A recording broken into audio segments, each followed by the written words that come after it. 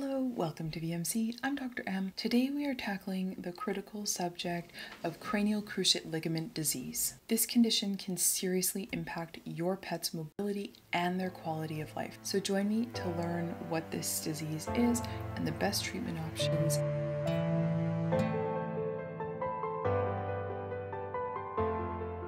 The cranial cruciate ligament is one of the most important stabilizers within the stifle or the knee of your cat or your dog. In humans, the cranial cruciate ligament is known as the ACL. The cruciate ligaments actually form an X within the joint in order to help stabilize that stifle. This allows the stifle to move back and forth like a hinge, but it helps to restrict any side-to-side motion. The other important thing to know about is that in the stifle we have a meniscus, and it forms a bit of a cushion for when the femur is weight-bearing onto the tibia. It also helps with position sensing, and it can be damaged if the cranial cruciate ligament is damaged. Rupture of the cranial cruciate ligament is one of the most common causes for hind limb weakness, pain, and subsequent arthritis developing in the knee. Cranial cruciate ligament disease is caused by a number of different factors. The ligament tends to degenerate as the animal ages.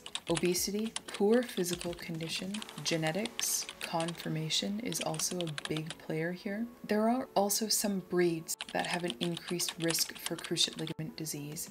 It's also a known correlation that dogs that have patella luxation are more likely to develop cruciate ligament problems later. With cranial cruciate ligament disease, the process that leads to rupture is a slow and chronic one in most cases. It is pretty rare for there to be an acute trauma to a healthy cruciate ligament causing it to rupture, whereas in people that is a very common reason for them to have cruciate ligament problems. But in our dogs, it tends to be a chronic degeneration over time, and they might rupture a part of it but still have part of the ligament left, and then a little while later they'll injure some more and tear some more of that ligament, and so you'll tend to see where they'll get a little bit more painful and then a little less painful, and then they'll rupture a bit more and become more painful again until finally the ligament fully is torn, and then they just are in significant pain all the time. Because this is a complex disease process that is so impacted by the conformation and genetics of the animal, 40 to 60% of dogs that have a cruciate ligament rupture in one knee will have that same thing occur to the other side at some point. Partial tears are pretty common in dogs and almost always will lead to a full tear over time. Without an intact, healthy cruciate ligament, the stifle is unstable. What this leads to is abnormal wear between the bones and with the meniscus in that stifle. This leads to degenerative changes within that joint. Bone spurs, arthritis,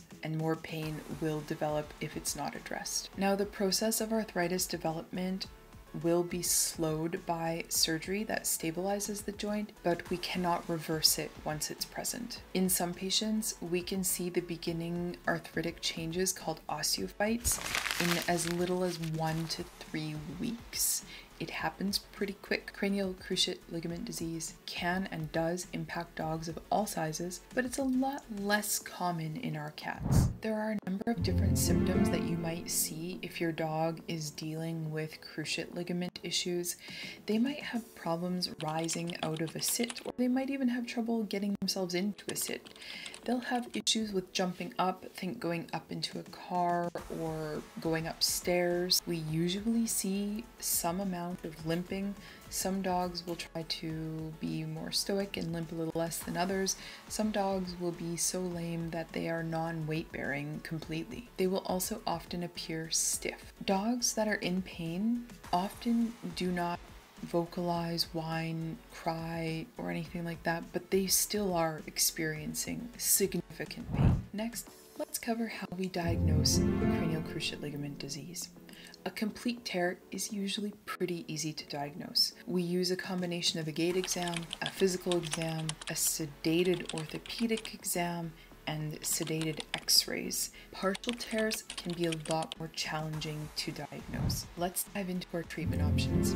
Truly, for all sizes of dogs, the sooner surgical stabilization of the stifle can be done, the better. A tibial plateau leveling osteotomy, or TPLO, is currently the gold standard treatment. What happens is a semicircular cut is made in the tibia, and the top of the tibia is rotated so that instead of being at more of an angle, it is brought down to an angle of 2 to 3 degrees. This means that when the femur bears weight down onto the tibia, it now has a stable, fairly flat surface to land on instead of an angled one, which means that the knee becomes biomechanically stable again. Now, because the bone has been cut, we do need to put a plate onto the bone so that the bone can heal in the new orientation. There was one research study that showed 93% of TPLO patients returned to full function within a year.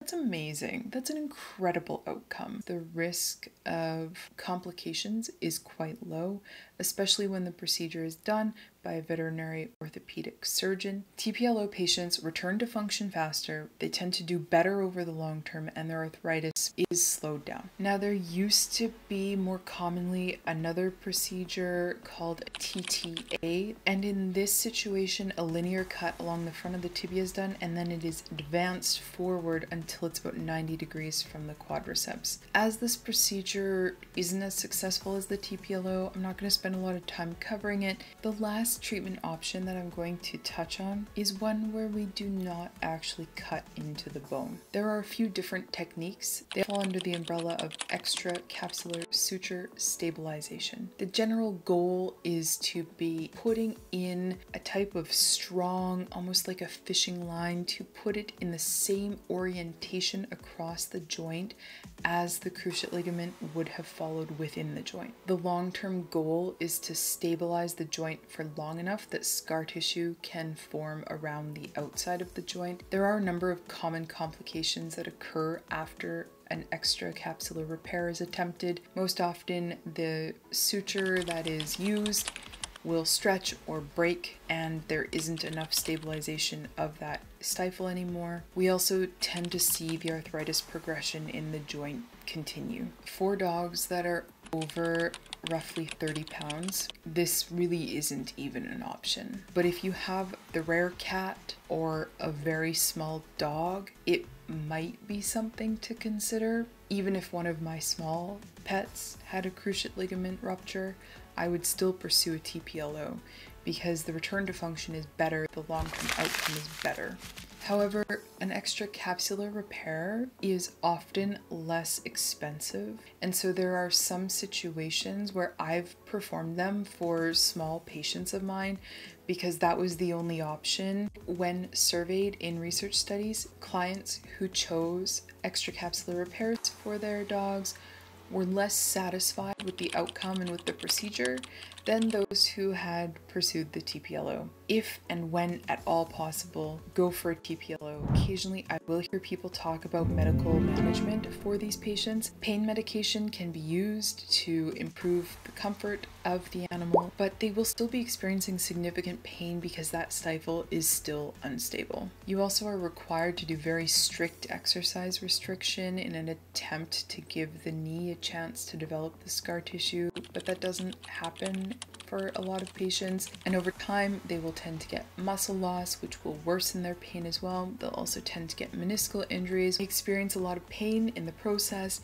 and the knee just develops really awful arthritis that you cannot reverse once it's there. Occasionally I will also get the question about using a knee brace. This is because for bipeds, humans, there has been some success using knee braces for cruciate ligament injuries. However, the mechanics of how the dog stifle works very different than how the human knee works, and for that reason, braces are not recommended for dogs. Additionally, to get a good quality knee brace that's custom fitted will be almost as expensive as a TPLO surgery. And in the patients that have tried them, there tends to be a lot of intolerance that the dog will have. They just don't want to wear the brace. They'll tend to get bandage sores, rubbing sores. In no way are braces an alternative to surgery. Seeing a veterinary rehab specialist is also very important. This will improve function after surgery and will get your dog back to their normal function faster. However, rehab is not a substitute for surgery. We need to use the two together. So after surgery, your surgeon will discuss with you very strict return to activity plans. If your animal does too much activity too soon, it dramatically worsens the outcomes and increases the risks of complications. You might have bones that don't heal as well, or implants that end up failing. Guided return to activity between the surgeon and the rehabilitation will give your animal the best chances possible. The long-term prognosis for animals that promptly receive a surgical stabilization of their stifle after a cruciate rupture is great. Arthritis is likely going to progress no matter what treatment is done. However, TPLO gives you the best chance of the slowest arthritis progression. I do have a previous 3-part series on the multimodal management of arthritis. I'll make sure to link them in the description because that will be important as your dog continues to age. As you know, here on VMC, I am all about prevention. So what can we do to minimize the risks of a cranial cruciate ligament rupture? Making sure that we're supporting ethical and excellent breeders whose animals do not have a history of cruciate ligament disease. We also need to be working on fitness with our animals because we do not want them to be in poor physical condition. We also need to keep them a lean body condition score of 4 to 5 out of 9. We're feeding them a research-based diet that meets WSAVA guidelines. The other factors that contribute to cruciate ligament disease aren't so much in our control. So do what you can. If you have any questions or a topic that you'd like me to cover in the future, this one was requested a while ago, please let me know in the comments. I love to hear from you. I do put out a new video most Fridays, and I cannot wait to see you in the next one. Bye!